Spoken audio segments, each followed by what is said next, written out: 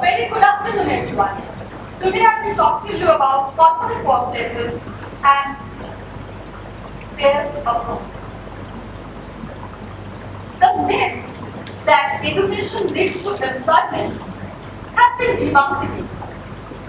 According to the United Nations Development Programme report, in rural India, 67% of the girls who are graduates are not employed.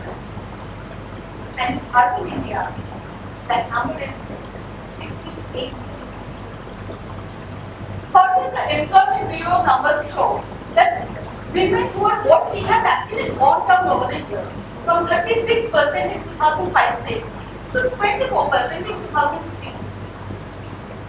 Of course, this results in a gross lack of representation, negotiation power, women's perspective at work, and of course a loss of dignity.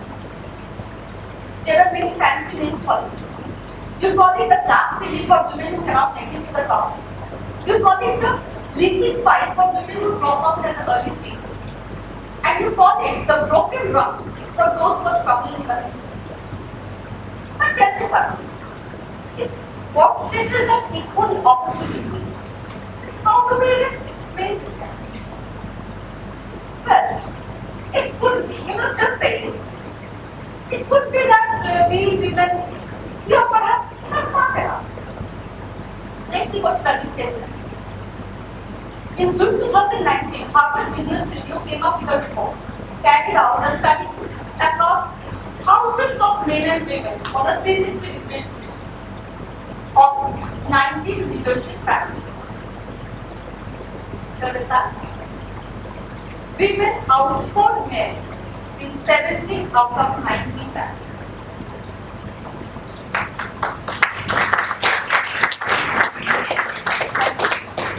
The study goes on to mention that in spite of these results, women form only 4.9% of Fortune 500. Now, a disclaimer at this point. I'm not trying to propose a war between working moms and stay-at-home moms. For heaven's sake, all the moms work. And in fact, it is a shame that working at home does both unpaid, undocumented, and doesn't add to the GDP. Emotional labor is real too. And to think of it, not every woman should have to get married or to have a child. And you see, this is also not about men versus women. I mean, for that matter, patriarchy is not equal to men and feminism is not equal to women. We are all in this system together. We are both victims as well as perpetrators of the same evil.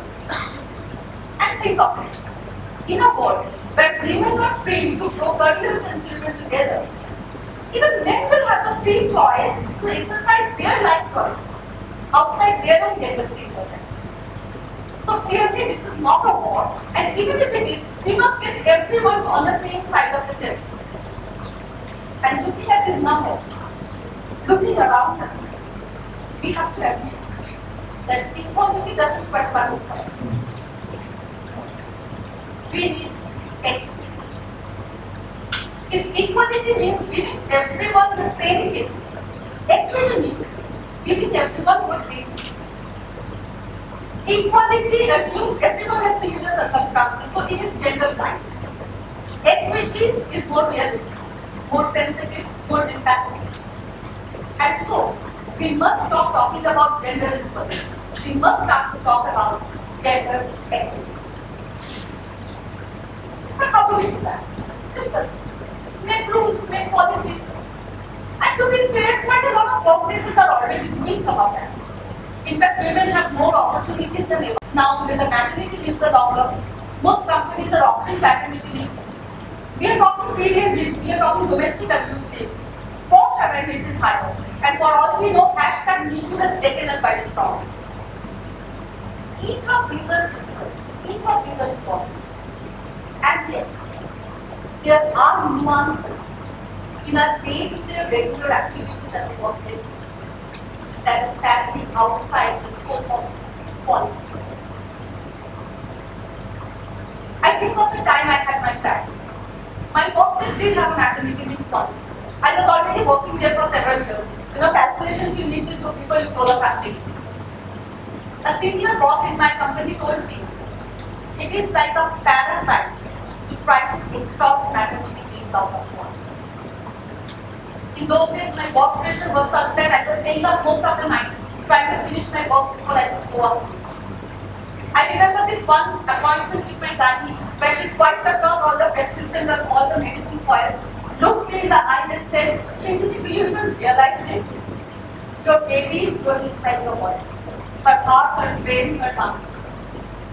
This stress, this can be fatal. A few weeks later, I had to be hospitalized directly from work due to threatened miscarriage. My story is not unique at all. Look around you, and you will see that it is remarkably common. It's remarkably common.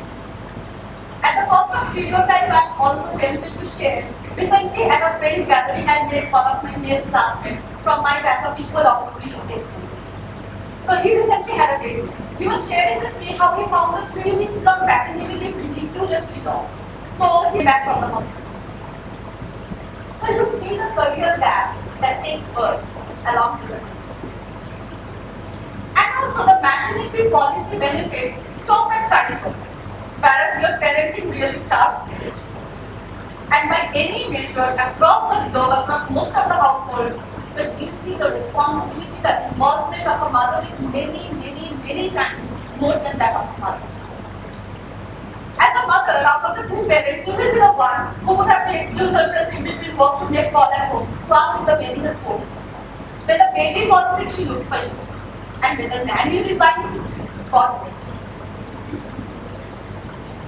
But you cannot say this at workplace. The topics of nannies and childcare, these are considered unprofessional.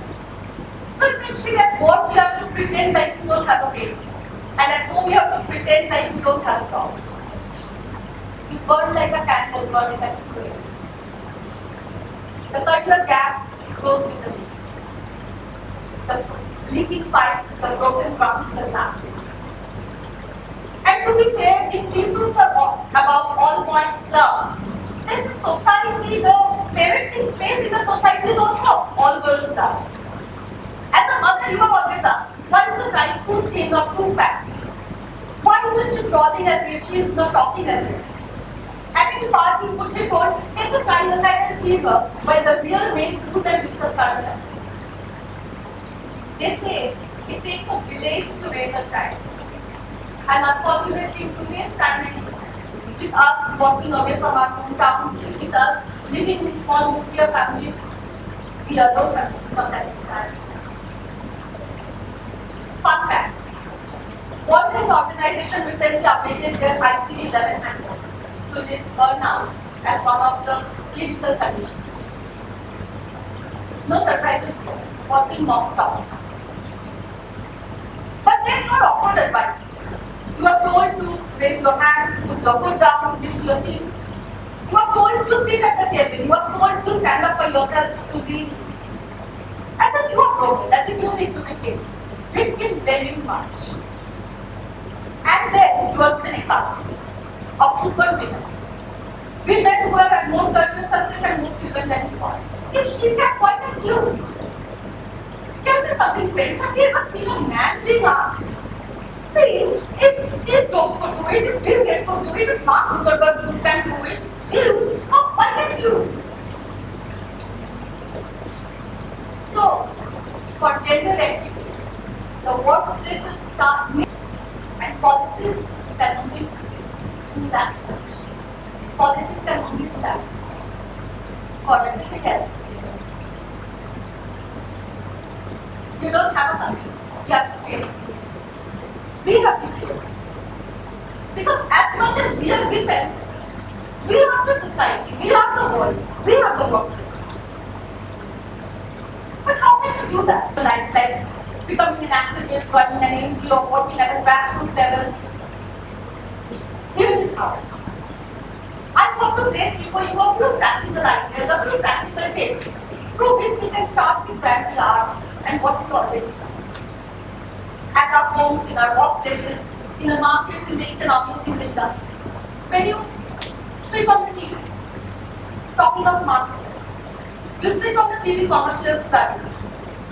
The health oil, the cooking oil, a wife must buy so that the husband's heart is taken care of. And the cooking oil, a wife must upgrade into when the husband gets a promotion. The health bill, the mother must buy the child. The mosquito repellent, she must switch on to keep the mosquitoes at home. And those of you who would go on to have a career in marketing, in media, in commercials, would you watch out for the social message you send through your products, through your commercials, through your billboards? For those of you who might go on to work in fashion design, could you, as much do us a favor, put some pockets of the ladies' trousers?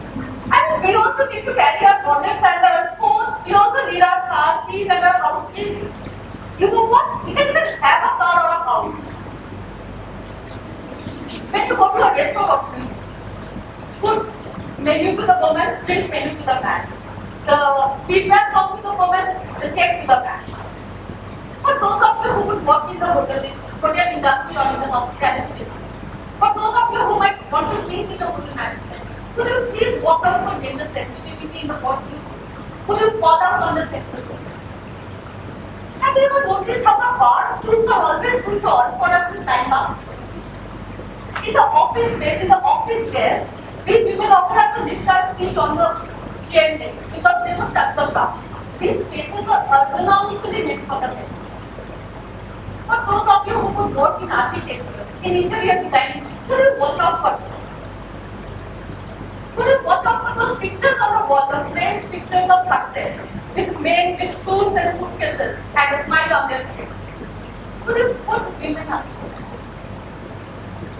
Could you put women up there on the cover page of the magazines, not just for the fashion magazines, but also for your business magazines? For those of you who would become journalists, could you put women on your newspaper headlines, but not just for the gender crimes or for the page spread, but also in sports, also in business, also in career campaigns? Could you interview more women and stop asking them when they plan to get married or when they will have a child? Could you, for heaven's sake, report that Professor Esther Duflo of MIT is the youngest person ever and the only second woman to have won a Nobel in economics, and not just Professor Banerjee's wife? For those of you who would work in human resources in the workplaces, you must know that you will drive a large part of the destiny of people. Could you hold space for this mother? Could you mommy track that mother who is out on maternal leave?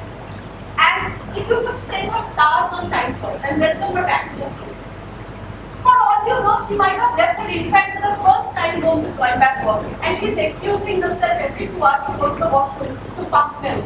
Could you be kind to her? Could you screen the new mothers? Could you screen the women on career dates when you look to fill up your job vacancies? If you really need to give paternity breaks, could you please incentivize the fathers to stay on the break and not come back to work? Studies show when it comes to hiring and promotion, women are judged on their past accomplishments and men on their future prospects. Studies show that for every $1 that a man earns, as of 2019, a woman earns only 79 cents. And studies also show that when it comes to hiring and promotion, more than the job skills, what is more important is critical relationships, strategic relationships, office politics. And we women are often left very lonely out there. We don't have somebody to bang the table in favor of us behind those closed doors. Could you, as HR, screen those interview questions to keep aside gender bias? Could you watch out for the pay gap? Could you assign mentors and sponsors to your women? And could you incentivize those sponsors so that they have a clear stake in seeing the women rights? Could you put gender ratio targets at every level in your organization? You know, today, we live in an unprecedented time. Technology makes it possible for us to almost beat the hurdles of space and time. You can log in from anywhere, you can FaceTime from anywhere. Could you invest to bring those technology to the women's desk? They say that the fourth wave of feminism is already here and it is riding on the internet. Could you bring these internet facilities to the women's desk? Work from home, partial employment, flexible hours, remote login. And And then, as a manager, could you as much assure that you would penalize, you would compensate it against her paycheck, against her promotion? As a manager, could you watch out for the culture in your team?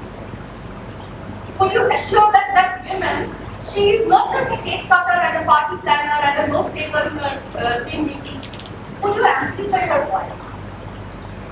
Could you listen to her and could you fight for her? For those of you who could be working in learning and development, could you watch out for the default pronoun you use? On the examples you give or the text you have on the company's policy.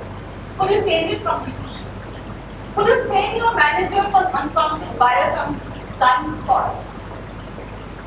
For those of you who would go on to become teachers, and you have such a big responsibility and such a big power in your hand, could you talk about gender sensitivity right from your classroom to your question papers to your curriculum, all the way from the kindergarten to the business schools? Could you talk to them about raising their voice, about amplifying the other women's voice, about collaboration more than competition? Many of you might go on to become future leaders, and I'm sure that will be many of you. Many of you may go on to start your own companies. Would you put the emotional culture of your company right up there on your priority alongside the profit targets? When you stand up on the dais like this and when you address your audience in your company, would you tell your stories of struggle along with your stories of achievements? Because there might be, for all you know, one new mom right at the end, one vulnerable mom who needs that last one kind word to be able to hang on to the key. Would you put your ears to the ground and listen to that mom? Would you have a gender sensitivity champion? Would you have a chief compassion officer? Would you watch out for the emotional culture of the workplace? To have the women work for joy, not for judgment. And for us, individuals, as a person, as bystanders, as family members, as parents, what can we do? Talk about gender sensitivity, bring it to your living spaces, bring it on your dining table. Tell your little boy about the importance of consent. Tell your little girl that she has the right to say no. Don't put them to sleep with fairy tales by damsels in distress wait for Prince Charming to come and save them. No, they can pretty well save themselves, they can save others too. Give that boy a dog. Teach him how to dance. Give a doctor's head to that dog because she needs some treats. Teach them both cricket and cooking. Teach them kindness. Back to my story. As a mother, I spent several years working in a 12-13 hours just talking. Coming back home, I cleared my actuarial exams, rocking my infant on my stretched out legs. My books got a blanket for a long time until I broke out. A few years back, I fell ill, face down. Broken spine, major depressive disorder, fibromyalgia, high pressure. The doctor told me, you are totally burnt out. You are one step away from quadriplegia, you need several months of bed rest. No work from home, no sabbatical policy at the workplace. So I had to do the unthinkable. I had to put in that paper. On the last day I worked, they gave me a form to fill out, the exit interview form. On it there was a question, reason for exit. I filled it up with one word, person. As I stand here today, I feel extremely ashamed of myself. I feel extremely ashamed of me on that day. This is that one word that has haunted me ever since that day. Person. This is not personal at all. This is political, this is universal. And it is perhaps the biggest mistake I have made. This is perhaps the biggest mistake many of us do. To think that this is personal. To even try to make it look like it's a happy decision, a change of priority. To try to scope it under the past. This is not personal at all. When I reinvented my career as an author and a professional speaker, I tried to use all the opportunities I have to speak to raise awareness on gender sensitivity. I'm writing my next book on women in workplaces and I hope that it does it work well. I feel that each of us, with whatever voice we have, small or big, whatever capacities, we need to start now. We need to start from where we are. To mend that, to seal that leaking pipe, to mend that broken rung, and to knock on that glass ceiling. Because if we don't, who will?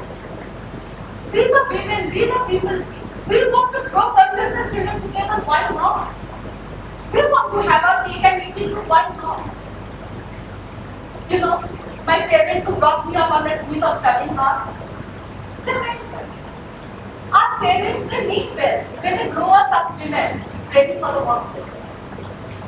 But now, it falls on us.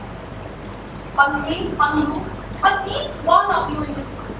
It falls on us to grow up the workplaces, to be ready for women. Over to you.